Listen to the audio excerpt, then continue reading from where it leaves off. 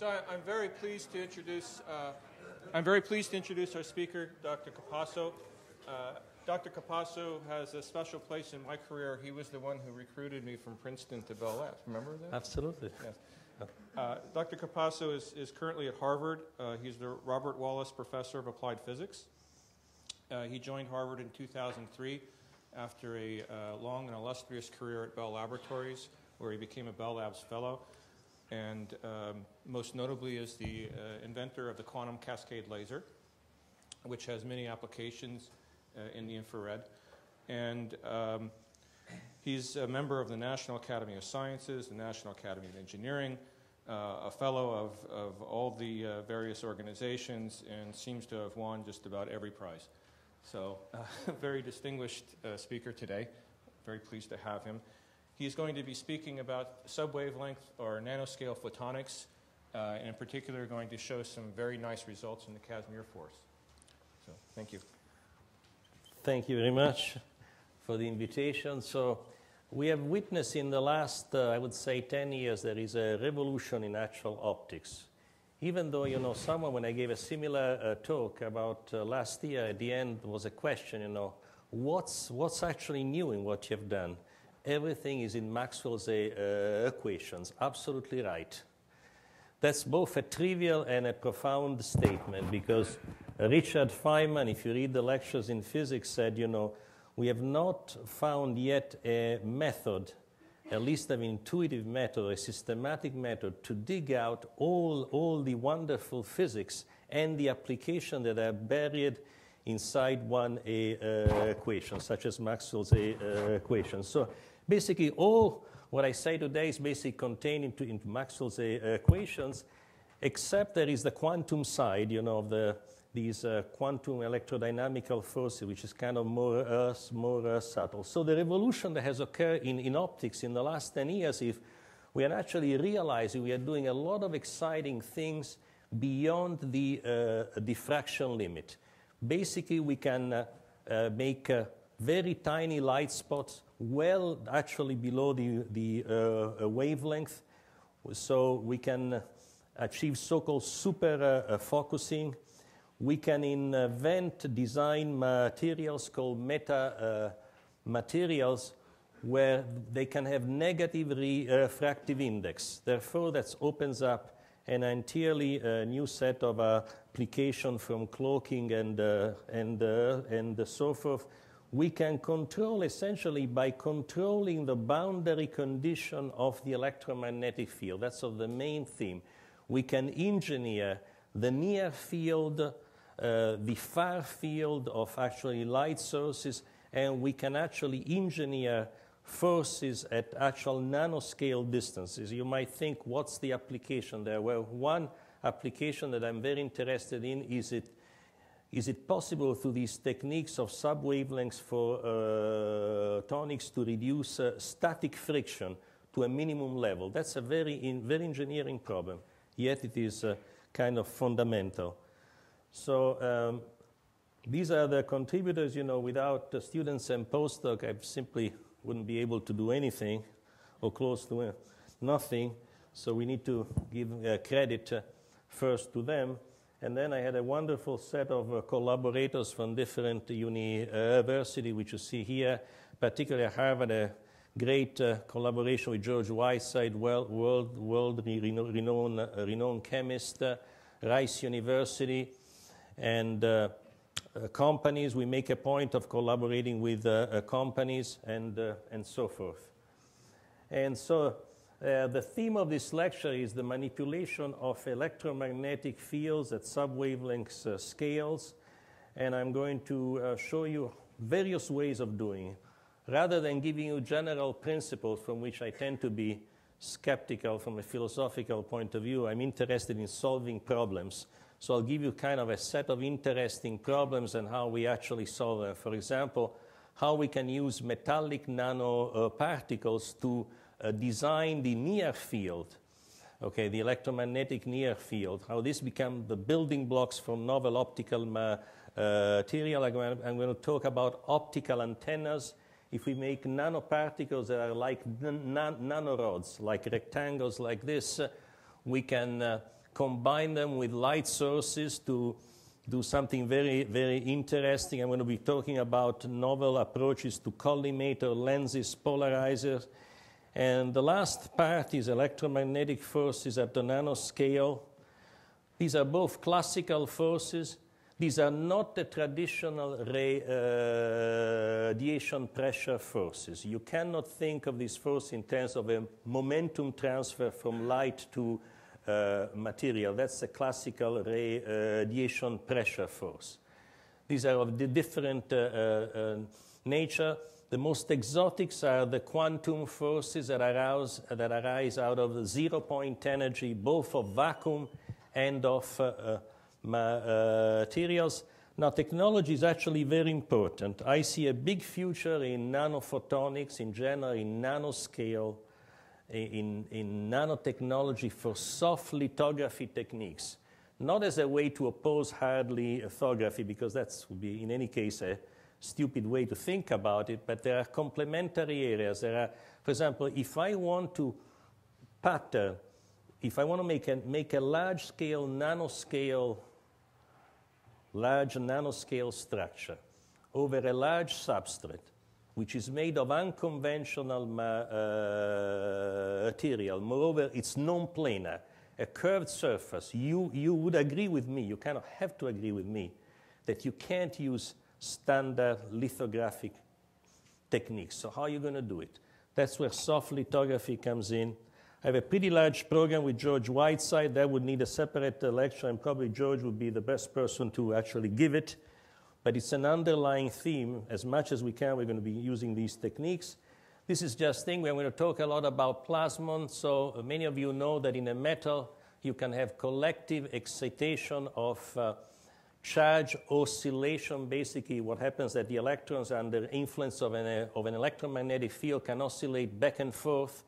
And these oscillations are called plasmons. And you see the formula there for the plasma frequency.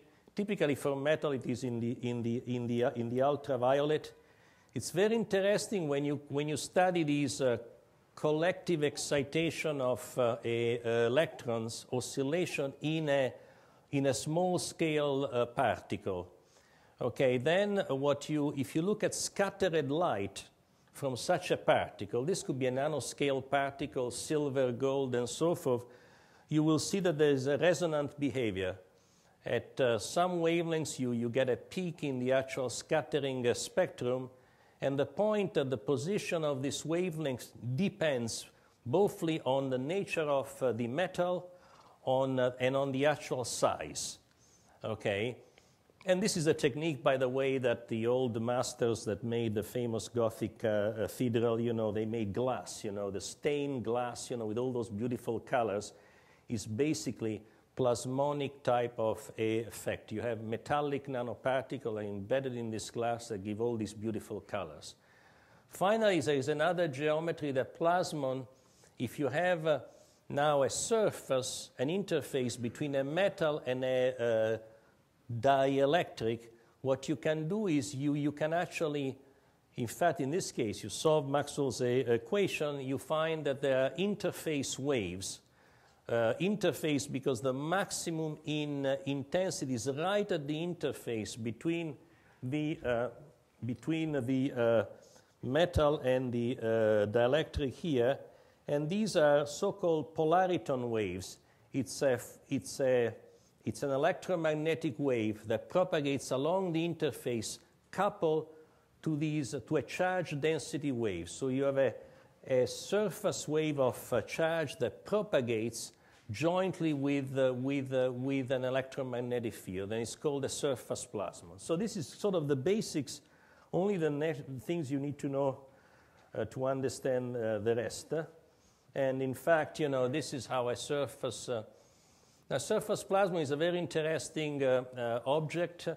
The dispersion omega versus the parallel k, you see, it's not a straight line. It moves rapidly over. And if this frequency, this is interesting properties. I'll show you one of the fascinating things here. Consider this frequency might be in the actual visible, okay? Now, if you look, what is the corresponding wavelengths inside the material?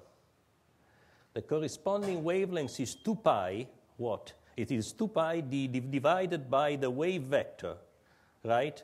Which is the wave vector parallel to the actual surface. If you put in numbers for visible light, this corresponds to wavelengths inside the material that are at least in the ultraviolet, and if you can go at higher frequency, they become X-ray wavelengths. So this is the key, you see. Using optical frequencies, we can obtain, we can access very small spatial scale inside the material. Why is that physically? Because the dispersion bends over. Essentially what happens, this is a case of slow light. You see the group velocities, that slope, that becomes quite small, the group velocity. So you have effective large refractive index, and it is basically because of the effective large refractive index that the effective wavelengths of this visible light at the interface between these two materials can be as short as the X-ray scale.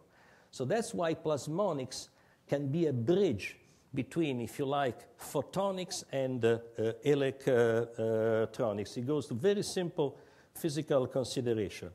So now, if we make a metallic particle and make it more complex, you see, now we take a dielectric core, like here, a metallic shell. Then this famous group at Rice University, Naomi Harlas and Peter Nordlander have shown you can tailor now the plasma resonance over a much greater range. So if I had a gold nanoparticle, basically there is not a lot of tailoring that I can do. The peak will be in the red, near red wavelength. So if you change the diameter, you change a bit the resonance condition, but that's it.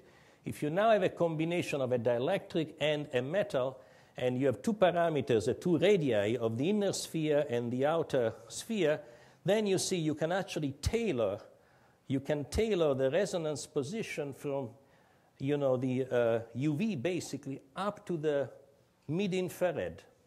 And this is so you have a greater tailorability. Now, my students and myself have started to think about another approach now. What if we can put together, you know, these core particles, these nanoparticles, what interesting behavior can we actually get? Now, here I don't want to confuse you, but this gold is that complex particle I showed before. So that gold inside means I have an internal dielectric core, silica, surrounded by a gold shell. That's the inside. So now we want to make cluster of these particles here, and we put them together. This is done in a chemical solution, in a wet solution, which has a polymer which is embedded in it, okay? And essentially the polymer functionalizes these nanoparticles. Think of it of hairs sticking out here, right? And essentially what happens at the end of the process is that these are the actual hairs. This is actually created by the polymer itself. So you put these core shell particles that I showed before, you put them in a solution, okay, and then you kind of let it dry. And as a result, at the end, what you get clusters of particles with nanometric separation. Those are few nanometer, okay, essentially these polymer links. And now this is a synthetic chemistry method. Of course, I'm not a chemist. You can easily kind of figure that out. Fortunately, we collaborated with a group of leading chemistry at Rice who taught my students the way on how to do this. So now in interest, if we try to model this particle cluster, what is it? I can think of it as a series of inductors and capacitor where I can get a looping current. So this must have a magnetic activity, right? So based on this, qualitatively, you can predict that if you do light scattering from such a particle, you will not only see the dipole scattering coming from these particles due to charge oscillation, but you will also see the magnetic dipole scattering due to, if you like, to physically to currents that can loop around. So this is what my students predicted, and in fact, this work came out in Science last year, and we think these clusters can basically be the building block of a new class of metamaterial with very interesting type of application. These are the simplest type of examples. And in fact, you know, I should have shown this, right? This is a nanoshell synthesis, okay? You do the functionalization with an actual polymer. So you have these hairs that stick out. Then you actually dry it. When you dry it, you have these capillary forces. The capillary forces bring together these individual core shell particles, and at the end, by van der Waals forces, they cluster together. You can do, you see the diameter, inner diameter is typically 125 nanometer. This is the one here. And the outer shell is 30, 40 nanometer. You need an hydrophobic substrate, so you don't want to have wetting. Wetting kills it, doesn't work. You want to, and so the process works, at least to do in the lab, to do some interesting science. These are some of the TM pictures, and the experiments are conceptually simple. You come in at a certain angle of incidence, and then you look at the light scattered spectrum, because you don't want to be blind by this light source. That's why you look essentially vertically. And with a polarizer, actually, you can, it's very helpful to understand actually what produces the different peaks. So this is a case of a single nanoshell spectrum. That peak is a so-called dipole peak, okay? So I can't give you all the details, because but when we started to look at the actual trimers, okay, the theory predicted that there should be a scattering peak at a wavelength of roughly near 1.4 micron due to this magnetic dipole scattering. And indeed, when we analyzed the data, you know, with a proper, you have to use a polarizer in a certain way, we found exactly the magnetic dipole peak. So this was a warm-up exercise, although it took kind of 2 years, you know. I mean, this is a very long PhD thesis, because the student had to learn the chemistry, not from me, but by traveling to Texas and so forth, and the experiment were run in different places. But at the end, largely thanks to his effort, Jonathan Fan, things worked out. This is a fantastic, I mean, actually the day before Christmas, he calls me very late at night. He was down in Texas to do some experiments, and he said, Federico, I found a heptamer. And I found a heptamer, you know. I says, wow, this is fascinating. I wonder how this behaves. It turns out that the theory had done a year before by the group of Peter Nordlander in the actual same place. And you see, if you now look at the scattering spectra, okay, you can rotate the actual heptamer, you will see at some point a very deep minimum. Okay, this is pretty impressive. There is kind of, we felt this must be a kind of an interference type of effect. What the theory predicted is actually a minimum, okay? Now this, those of you, some of you know, have heard about a phonoresonance. This is a so-called phonoresonance. It's an actual minimum. The simplest way to try to understand it is basically the following. If you do the theory and you look actually the modes of charge oscillation in this kind of heptamer, what you find is in this wavelength range, two dominant modes. The important thing, they overlap in frequency. They overlap in wavelength. One is a so-called, is a mode which could be called a super radiant mode, where see all the oscillation in the individual particles, they are in phase, okay? And then there is another mode here, which is called a subradiant mode, where they do not point in the actual same direction. And what happens basically is the following, that these two modes they interfere. Okay, these are like two sources that interfere, and at some wavelengths, okay, there is maximum destructive interference, and you get a minimum, which is, the theory gives it practically the identical place of the actual experiment. So you can find, this is obviously counterintuitive behavior. What might happen when you cluster this into a full-scale material, we don't know. But we believe this approach of clustering, the next thing we want to try to do is very hard to make a tetramer. You see, if you take a tetramer now, think of it physically. If you have a tetramer now, from wherever you look at, you will see an actual trimer. So now you can get a magnetic dipole activity. We believe this is a basic. The calculation, we predicted it intuitively, and the theorists did the calculation and find that these tetramers support isotropic electric and magnetic dipoles. So the punchline, this could be a path to make these tetramers assembled together a new class of metamaterial, which will have probably very interesting property coming from the combination of these electric dipole activity and actually magnetic dipole, and this is just starting. We'll probably need at least another PhD thesis, if not two. So you see, this is more in the area, if you like, of material science. There is not an obvious application. The next one actually is the work that I started to do as soon as I arrived at Harvard, and I got interested in this stuff. If we look at the property now, the optical people call this optical antenna. Now, antenna is a term used by the two communities in somewhat different, sometimes similar ways, but take two actually nanorod.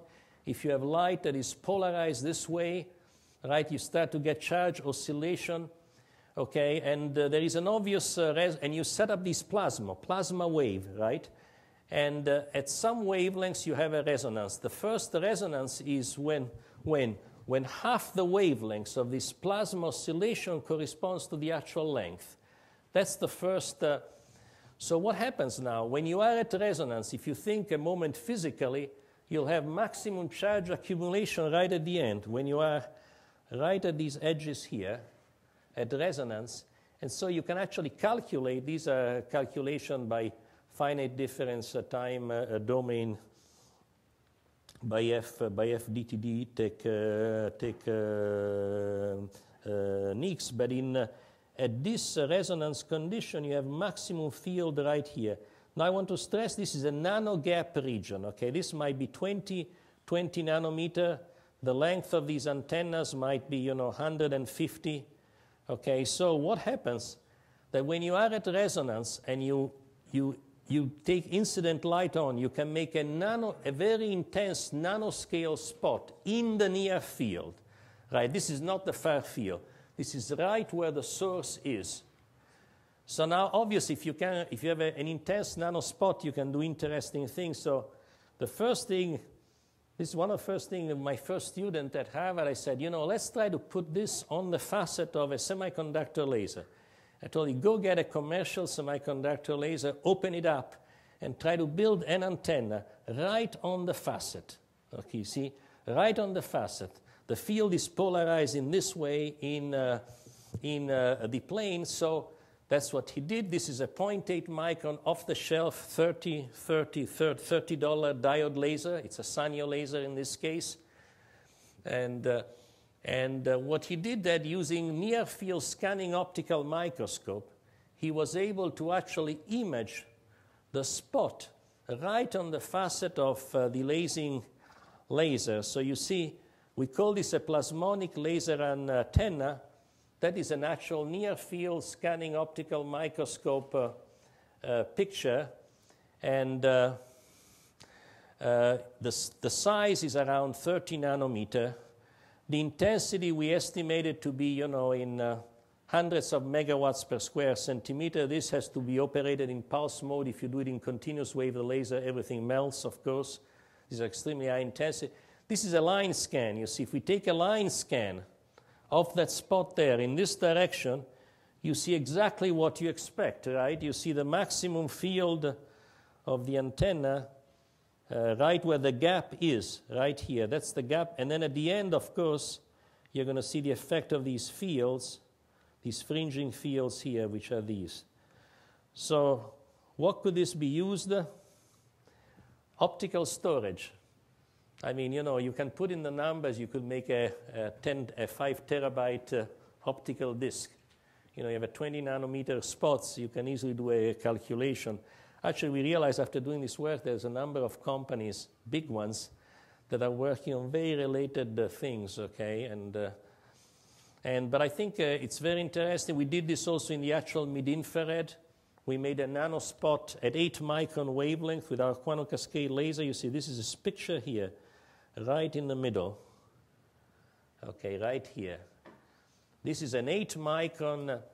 This is a spot which is, this gap is around 180 nanometers. So this is the image, if you like, a near field image of the light spot at 8 micron wavelength. So you can make in the near field a spot much less than the wavelengths, right? 80 nanometer, the wavelength is actually 8 micron. You could use these nanospots for imaging, okay? If you could make what we are trying to work now is a broadband laser antenna, meaning to create light spots at different wavelengths, not just as a single wavelength. We think this could be used to do chemical imaging at the nanoscale. I mean, you want to image inside a cell, imaging inside a cell, you can't really do it optically. Well, you have to do it with sub-wavelength optics. Okay, so there's many interesting applications, some of which we are pursuing. Okay, now getting introduced to optical lithographic technique. Once we did this work, I asked my new student, Jenny Smythe, why don't you think of putting an array of antennas on the facet of a fiber? You know, a fiber you can directly, wherever we want, you can reach some remote places. So the idea was to use this like as a Raman sensor, right? You have a light source coming in. You have this array of antenna. You can make hotspots, right? I just showed you that this is a technique to create hotspot in well-controlled places. So now, when we have these intense fields, you can also enhance the Raman effect. This is a very popular area. It's called surface-enhanced Raman scattering. So that was the ultimate goal. So actually, she said, you know, this is actually quite easy to do. I mean, you guys have done this with a laser. I'll just go to fabricate this by focused ion beam. By the way, that pattern was created by focused ion beam. You put the gold on. You come with your gallium beam at 30 kV. You can actually scan. You can draw things. So she started to do this, and then she showed me the fiber. The fiber looked red after doing this. Basically, the gallium atoms had changed the optical properties of the fiber. So here we were confronted with the first challenge. We cannot use conventional technique to pattern even the facet of an optical fiber. What are we going to do? So she was very smart. She started to talk to the chemist, which I always say to the physicists, be smart, talk to the chemists, don't look down on them. We have a lot to learn. So within 2 years of work, in collaboration with George Whiteside's people, she was able to do actually something which I think is actually, I hope I brought in the slides. If I didn't, oh yes, I brought them in. I want to make sure. Okay, so basically what you start is you create your pattern by hard lithographic technique on silicon, let's say. This is an example of a simple pattern. And then you want to find a technique to transfer it on the facet of a fiber, because you cannot write it directly. Writing it directly means damaging the fiber. So she figured out this way. You start with a PDMS. That's an elastomer. There is a polymer layer that you cure with actual UV, and the polymer sticking out of the polymer chain, you have a sulfur atom. The sulfur atom, that group is called a thiol group. Chemists call it a thiol group. And it attaches very well to gold. This is incidentally one of the secrets of self-assembled monolayer. Okay? In any way, so you press down this sandwich on this pattern, and you lift it up. And then you simply stamp it down on any surface that you want, any up to a certain point, but I'll give you some pretty impressive example. So she called this technique decal transfer. Okay, and actually I think the chemists have taken notice. And so I tell you what she was able to do. In addition to patterning a whole fiber with this array, which is quite impressive in of itself, then I challenge her, says, do it on a natural curved surface. That's easy. That's not easy. I don't know. That's easy. So she was able to do this, you see. She took a sphere, a microsphere of 200 micron in diameter, and she patterned a metamaterial. This is a so-called split ring resonator. These resonators have magnetic dipole activity also. And so she was able to transfer, you know, very complex pattern, you know. Both, look at those lines. 100 nanometer wide, 40 nanometer tall lines of gold, 100 micron long lines, written and transferred as a continuous pattern, plus complex things. So I think this is fascinating. I mean, we want to explore whispering gallery resonator and to see if we add patterns like this, what will happen to them. But after this, I became an advocate of soft lithography, and I'm converted to soft lithography. I think it's going to be very powerful, potentially revolutionary. I'm going to tell you now, I told you about near field application. I'm going to tell you about the far field. So the people that have touched the semiconductor laser, you know, when the semiconductor laser came out, some people at Bell Labs told me that it was not considered a real laser up to a certain point because it's highly divergent. So where is the spatial coherence? Yeah, good question. It's still a laser, but the divergence of a communication laser can easily be 20, 30 degrees in the actual vertical direction and so forth.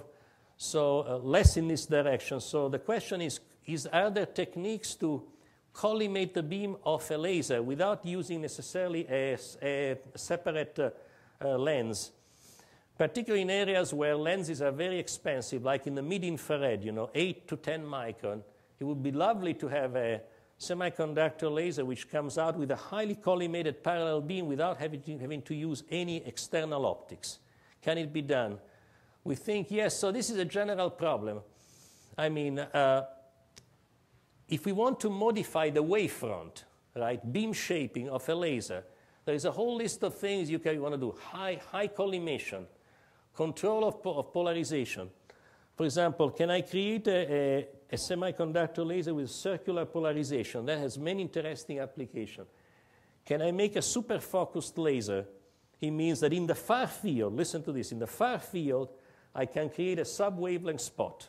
According to John Pendry and the metamaterial people, that can be done. Actually, there is experimental evidence. Can we do beam steer in a single device? And these are more exotic beams that you can think of. And our approach is to pattern plasmonic structures, these metallodielectric structure. I'm saying there is a thin dielectric layer between the facet of the laser and the metallic pattern. Otherwise, you short everything, right? If you put directly metal on the surface, you just create a short. So it's kind of obvious. So these are the things. So we started a very brilliant student from Beijing University, Nanfang Yu, who did really splendid work. But I need to give you now a one-slide primer on what quantum cascade lasers are, because this work was done primarily out of convenience. We make them in quantum cascade laser.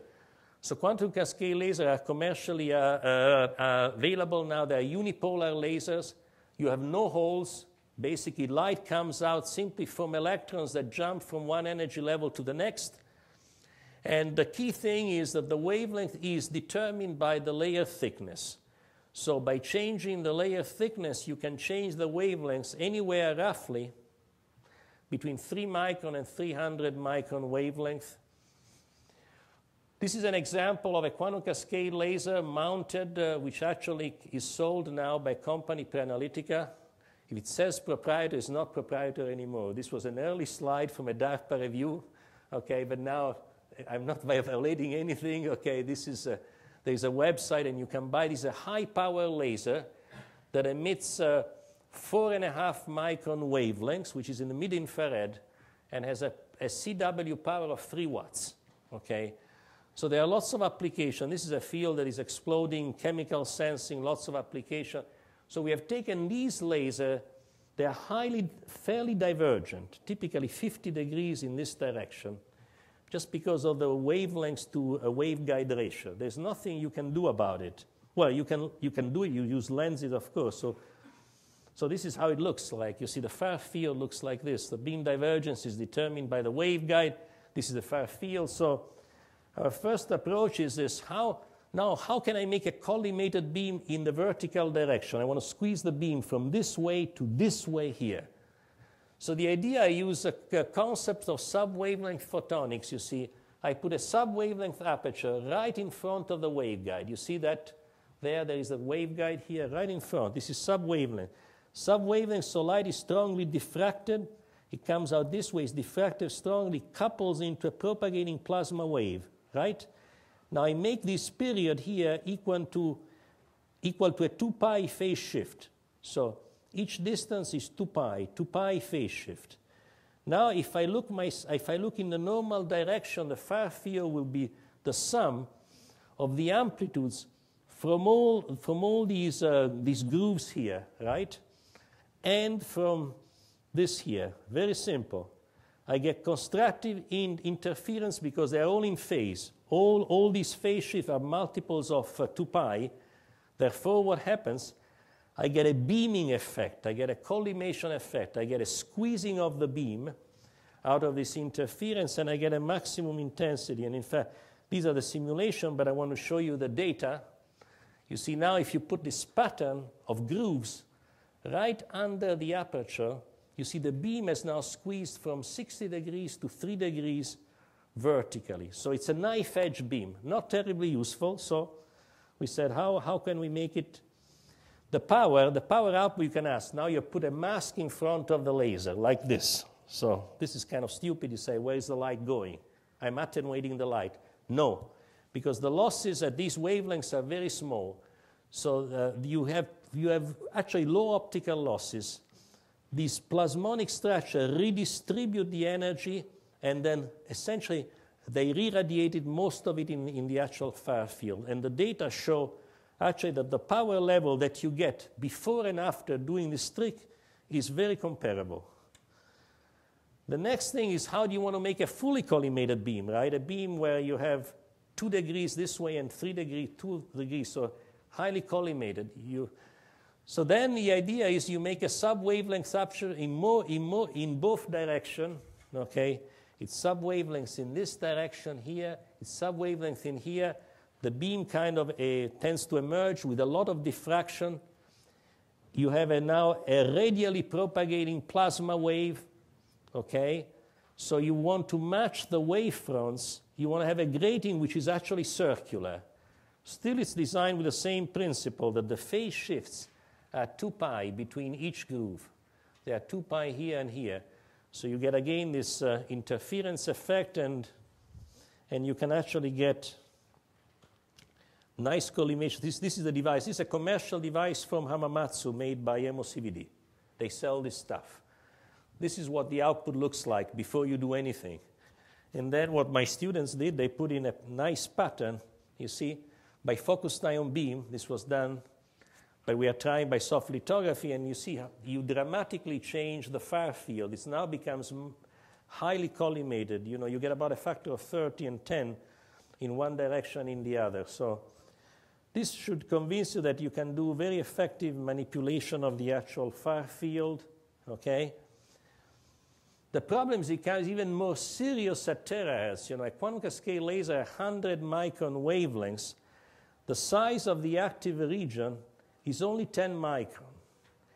This is a TM waveguide, by the way, so there is no cutoff problem. It propagates very nicely. The way in a terahertz laser the waveguide is actually a metal semiconductor waveguide. The core is a semiconductor. The claddings are metal. The reason you can't use a dielectric waveguide is for practical reason. You would have to ask the grower to grow you a total of 30 microns of material, or actually more, which is not very practical. Any crystal grower in this audience will immediately understand the significance of that. But if we use only the active region, the laser here, we we use two actually metals to confine the modes, and we can do that because these are TM modes. Then we can have high confinement of light. You see, this is a sub-wavelength waveguide. So beautiful, high confinement, lots of advantages. Unfortunately, very poor radiation output coupling. If you try to measure the far field, the divergence is almost 180 degrees. Yes. Well, it can vary between 120 and 180.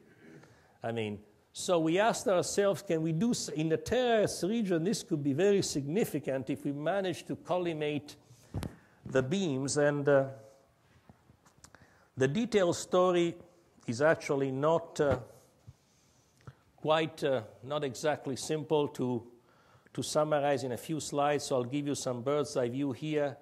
The first we try to do is says, let's put in a second order grating, same principle as before.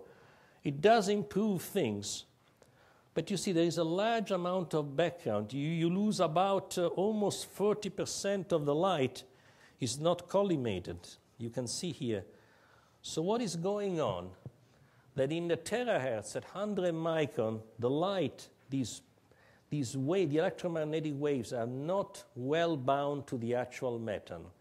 If you want to have waves that are well bound, you have to go to actually higher frequencies. So in the terahertz, light is not squeezed enough close to the metal grating. As a result, the effect of the grating is not complete. So is there a better way to actually pattern it? And there is a technique, and the technique is using these metamaterials. So what you do essentially with a metamaterial, you add a series of deep sub-wavelength grooves, okay? So effectively what you're doing, you create a very strong modulation of the refractive index at terahertz frequencies, okay? You see a much higher refractive index, and at the end of the plasma wave. So the net effect of putting this pattern now is that the wave that travels along the surface is much more closely bound. As a result, it feels the effect of whatever pattern that you put in much more. And the net effect actually was, so this is, if you like, is a new material. This is a metamaterial.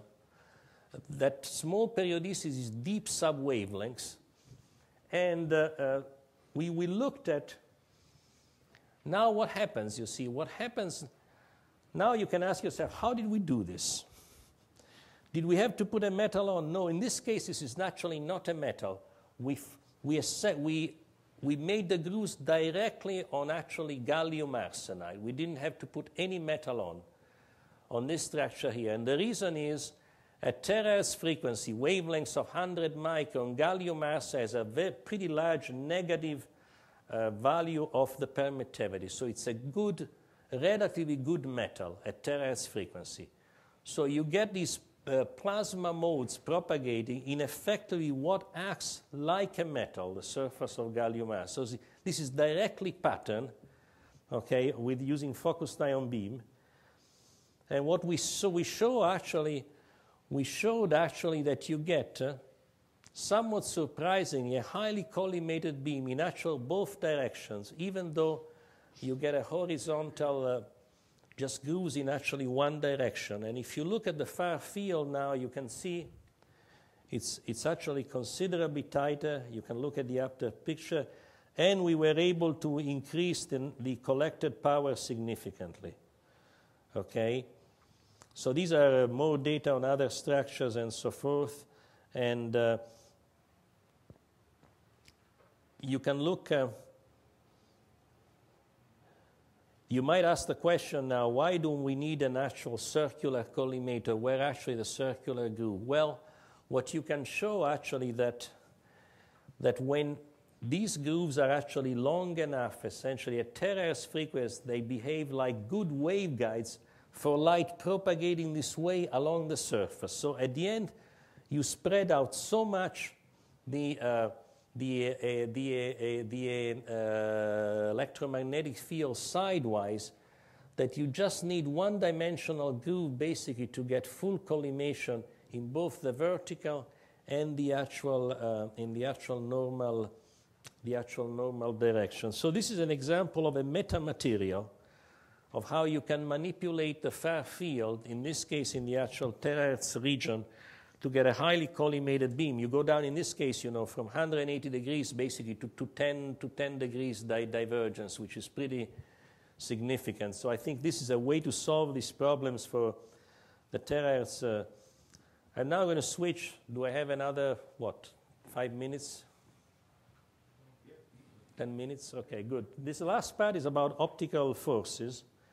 This is actually was work we started to do with a group of John Giannopoulos. This is a John Giannopoulos of photonic crystals and many other things at MIT. And, until now, there's been a lot of interest on forces due to radiation pressure. Also, you heard another important force is a so-called gradient field force. Okay, it's when you have if you have like a focus beam, you can trap an electric nanoparticle around the focal point, and that's the key thing for optical tweezers. So we knew about these forces, and we decided to explore the forces among waveguides. Okay. Now, this is an interesting story that we came up with something we think quite interesting that definitely, it was always there, but, it probably took some motivation to try to dig it out. And the idea basically now to consider two waveguides, these are my two fingers here, light propagating both. Consider the fundamental mode of the waveguides. It's a Gaussian mode basically in both waveguides. And now you can ask yourself, is there going to be any force between the waveguides as I make them closer? Obviously, intuition suggests if there is a force due to the evanescent light, the one in the air outside of the waveguide, it must be when I put the waveguide at sub-wavelength separation. And I'll tell you the results of the calculation. This is basically the optical analog of the hydrogen molecule. Yes, it sounds weird, but it is the optical analog. The language is the same. Well, it's rigorously speaking, is the hydrogen molecule with one electron only. Okay, so you've taken out one of the electron. Then the math is essentially the same. So you see, when you have two waveguides like this, now if you combine them and the modes overlap, you can form two modes, right? One is a symmetric combination of the two modes, and the other one is the antisymmetric combination.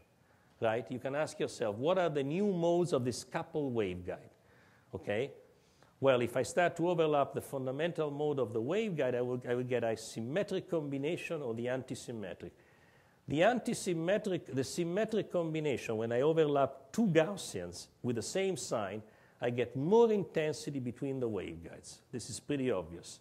Where I overlap the antisymmetric I use the antisymmetric combination, a Gaussian up and a Gaussian down, then if I add them up, I will have at the center between the waveguides less intensity.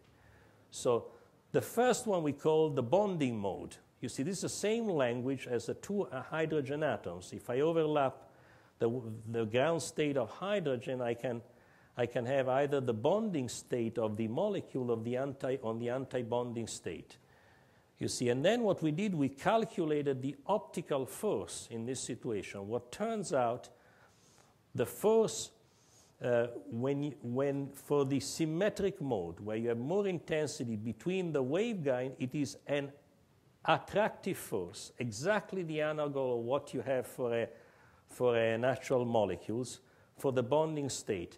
If you instead ask what is the force which is due to the antisymmetric combination with less intensity in the middle, that is actually a repulsive force. Okay, we call this optical bonding and anti-bonding. And actually, there are several ways to actually calculate it, and the simplest way is to to take the spatial derivative of the energy in the actual mode, and you can write the energy as number of photons. And then you see that frequency there is that frequency actually, what happens when you actually when you get the modes, when you get the waveguides to overlap, what happens? The frequency of this bonding and anti-bonding mode changes with the actual coupling, and they actually split more, okay, as you actually get closer, okay. These modes, you form these two combinations. Essentially, it's the diagram that chemists form, right? You have the two atoms here, you get these super modes, and you get this.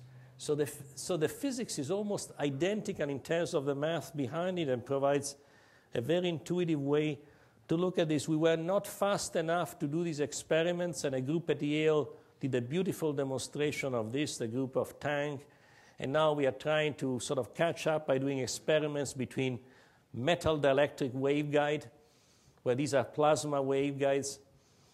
And so now when you start to get materials that are very close to each other, you have to contend with pure quantum mechanics. And this is about the famous Casimir force. So Casimir predicted this in 1948. He was a very famous physicist. And he worked all his career at the Phillips Research Laboratory. But essentially, he predicted if I have two metal plates, and he took the case of two ideal metal plates, take vacuum so you don't have to worry about complication of airs. These are not charged. Okay, they are uncharged. He said there is an electromagnetic force.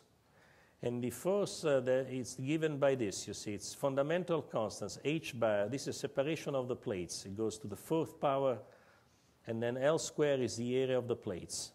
Okay? So how did he explain it? Actually, this is difficult to explain, right? I mean, you know, if you see this formula, you might think, what exactly is going on here? And so actually, he wrote a wonderful biography. And he said when he was doing the calculation, he said, literally, I didn't know what I was really doing. Well, I knew I was calculating something, but I didn't know exactly. I got a force, and I have no clue where this force comes from. So he was in doubt. He was maybe doing some mathematical mistakes. So I said, I'm going to talk to Niels Bohr, who was his mentor in Copenhagen. So he describes this conversation with Bohr. It says, Bohr spoke for about kind of 1 hour, mumbling incomprehensible things. So I was very frustrated. But at the end, he said, maybe this is due to the effect of zero-point energy. And said this lit up a bulb, and he said, allowed him to give a physical interpretation of what he's calculating.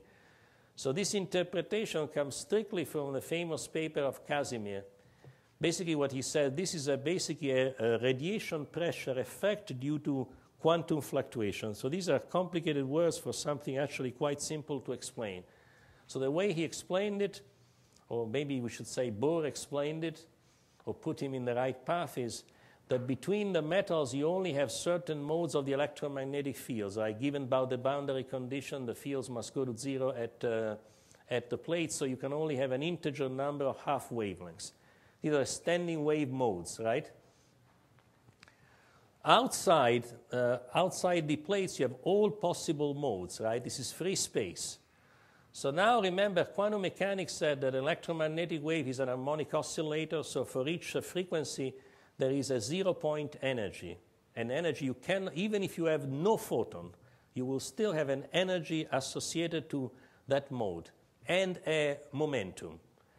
In the language of quantum electrodynamics, in fact, this was Enrico Fermi's contribution in quantum electrodynamics, he introduced the concept of virtual photons. This can be thought of virtual photons that are popping in and out from vacuum. So you see, outside you have a greater density of states than inside, right? Because inside you only have certain modes. So because outside you have a higher density of states than inside, if you like, these quantum fluctuations that hit from the outside have a net pressure. You have a net force that pushes the plates together. So this is, at least an intuitive way to try to explain this otherwise somewhat mysterious type of effect.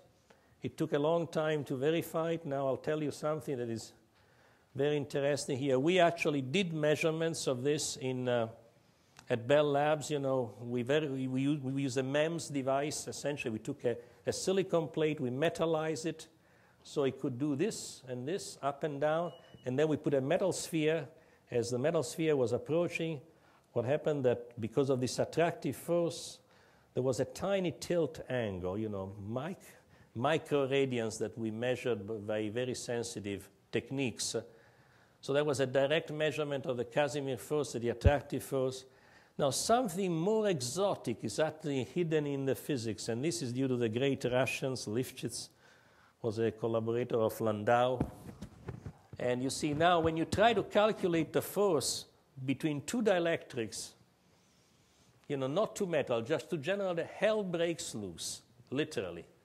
You see, Casimir did two ideal metals, infinite plasma frequency, conceptually easier.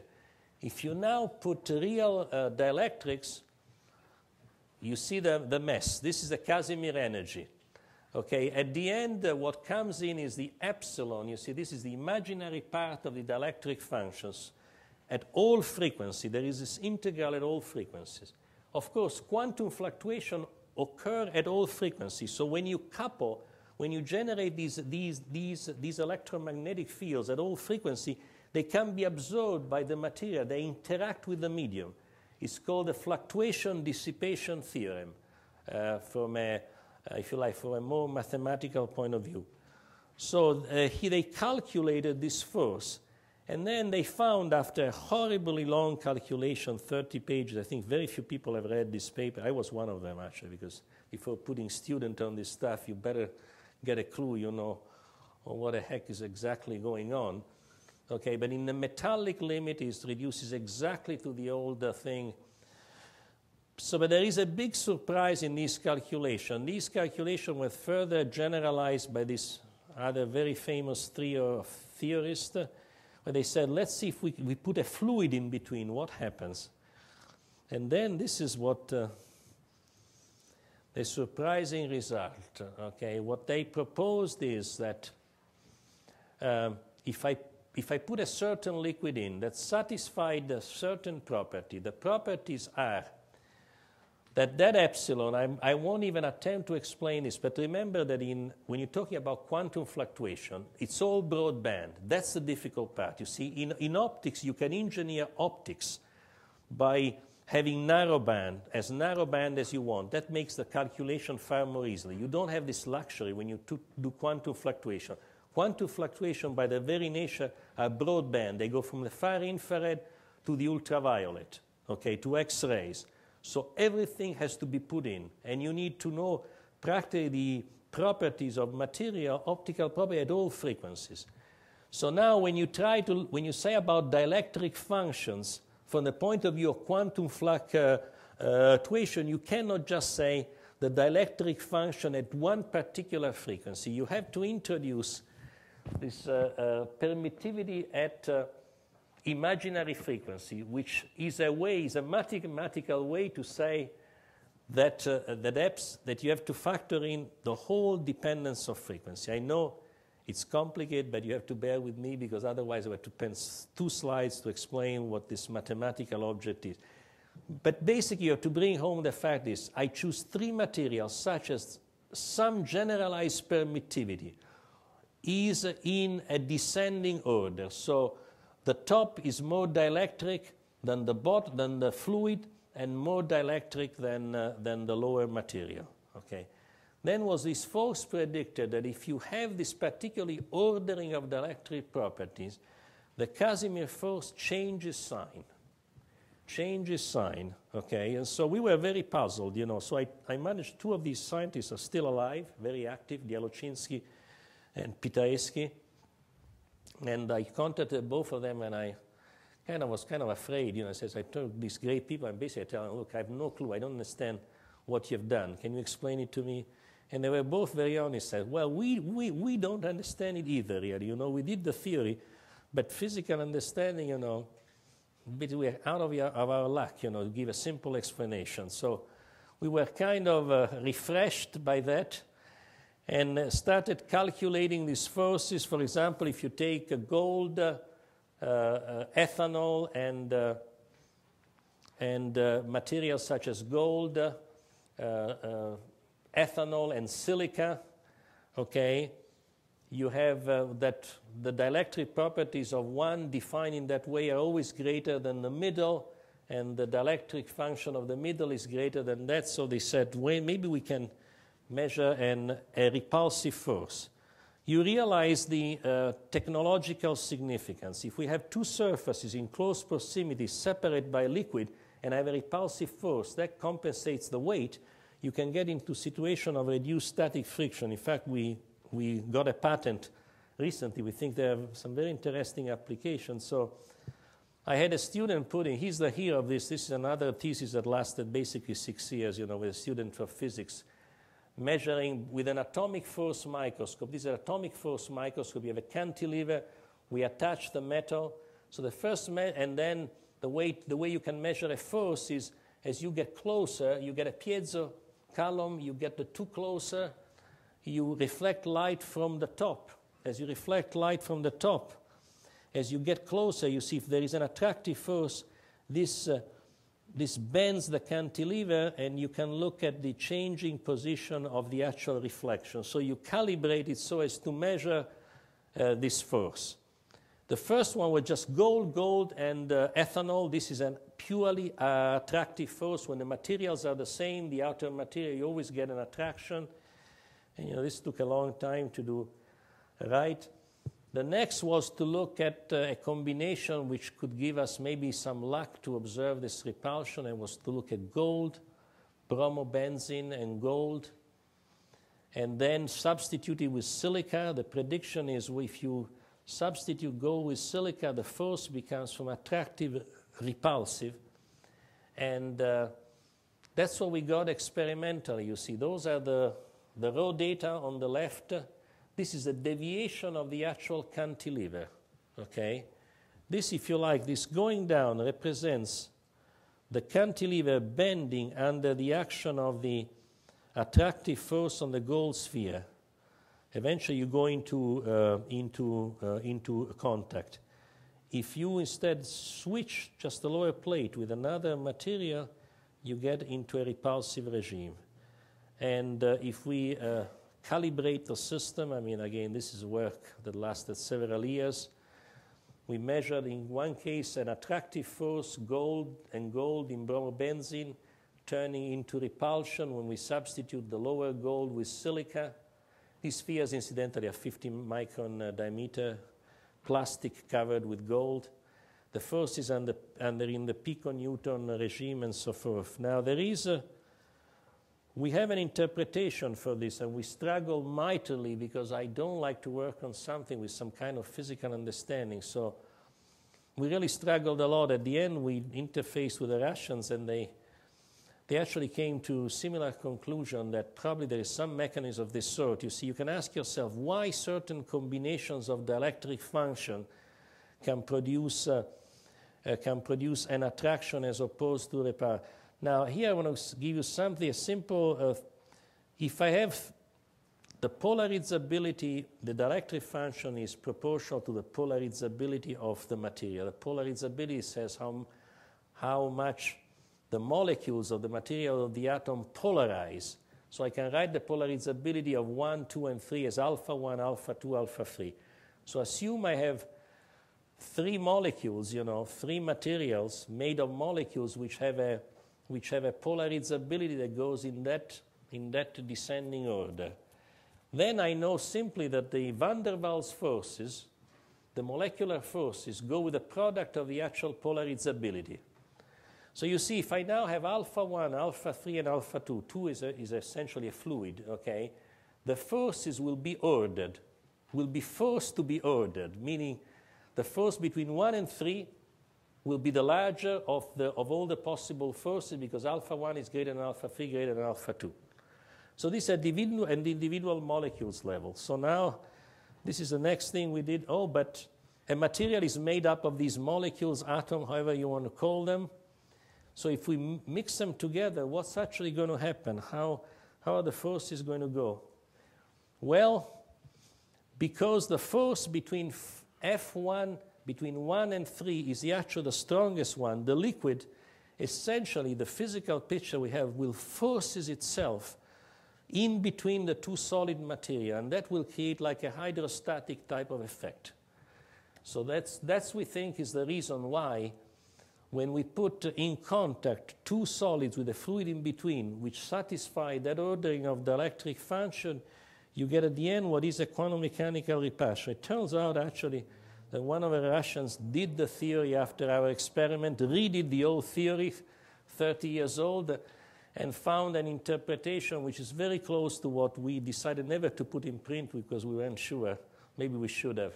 This is the paper which published this effect. So I think this could be important for understanding friction and, you know, at a basic level and maybe do some technology. So I'm near the end of the talk. Sorry, this last part I realize is quite difficult, you know, and particularly to grasp physically. We are trying to do our best.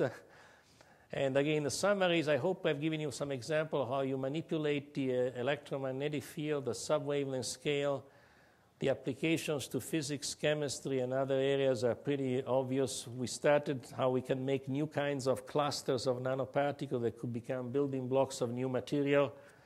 I showed you if we make now antennas, which are an example of nanoparticles, we can engineer the near field and do engineer light spots. There's an interesting application. We can also engineer the far field, of course, of light sources. We can make collimators, polarizer.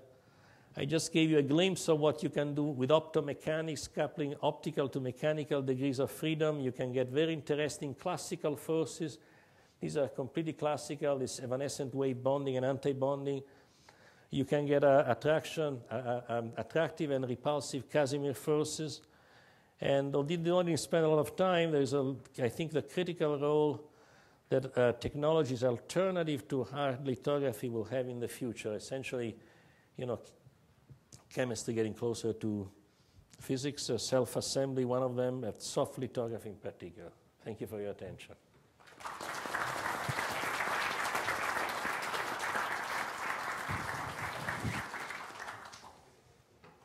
Do we have any questions?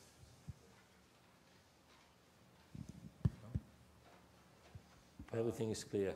Yeah. Is there another microphone for back there? So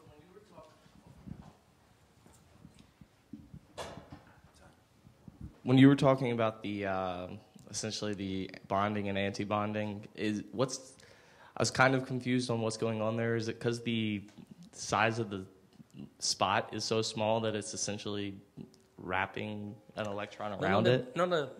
The bonding and the anti-bonding was related to the waveguides. So it just the simple problem of two dielectric waveguides. Think of two ridges of silica, right? And just one at a time. You have light propagating, and then you put nearby another waveguide, and you can do an experiment. The experiment, you can generate the symmetric combination is easy. You just send two beams in the two waveguides with zero phase shift. And then you progressively vary the phase shift between the two light beams. When you introduce a pi phase shift, now you are really overlapping, you know, two modes with a pi difference in phase. And as a result of this, you form an anti-bonding state where there is less intensity in the center than when you overlap the two modes with the same phase, and that gives rise to the fact that the force changes sign. Actually, that's what I was talking about, and it's exactly the analog. I mean, the mathematics is actually not surprising at the end. You know, again, we had after the fact people telling us that it was obvious. Yes, it's obvious once you think about it. I don't know if it's clear now, the physical situation, right? I have a question. I've read several articles going back quite a few years on whether optical antennas can be applied to solar energy as a collection mechanism. Have you thought about that? Yeah, I mean, It's very interesting. I mean, I think so. I mean, there's several groups. There's a group of Harriet Water.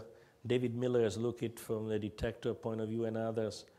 I think it's all clever work. I mean, one reason that I'm skeptical is not about the quality of the work, but solar cells are so cost-driven at the end. The economics is so dominant. And I'm telling you, some of my students would like to get in that area. Says that's one of the few areas that I'm skeptical, because being clever, very clever, is just not enough. You can have the most brilliant thing, but if it's not cost-effective and you're adding complications, this is it. So I must say I remain deeply skeptical about it for purely economic reason, which is not my normal modes of thinking. But, you know, this time I'm saying, you know, we better have an impact, right? Because if you can't, it's never cheap enough in solar cells, right? So, I mean, I think all the stuff is right, what they've done. You know, they've increased the collection efficiency. The science is very good. I just don't see a lot of potential because of the economic barrier, you know, right?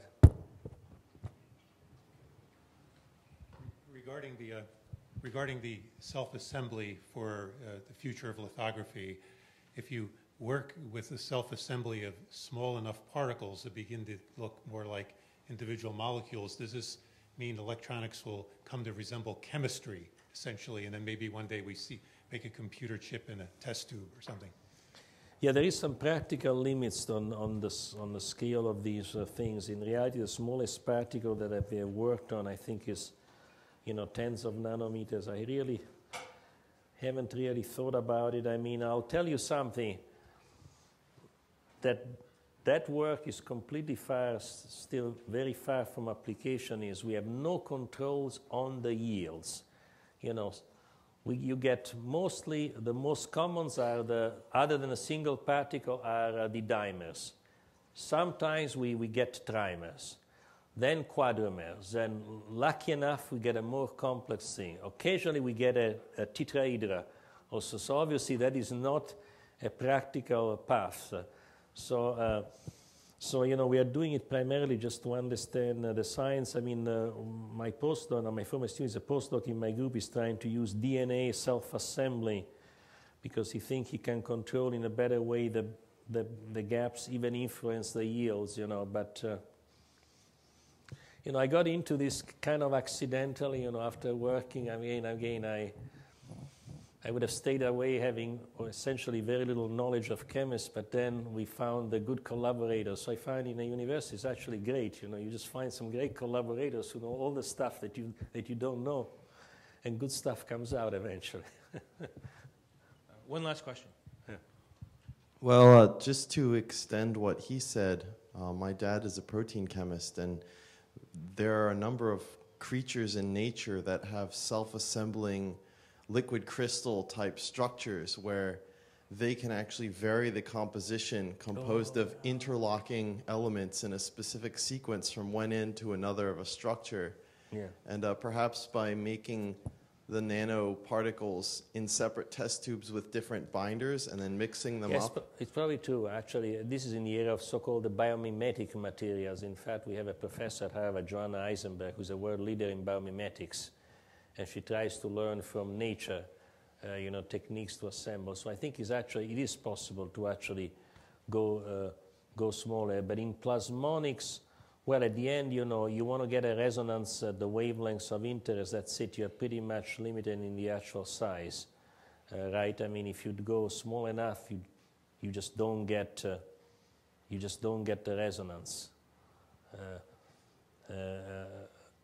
Right, you just don't get the problem. So in PAD, I mean, for plasmonic, you are limited to that regime. But yeah, I think from a point of view of fabrication, you definitely can go smaller.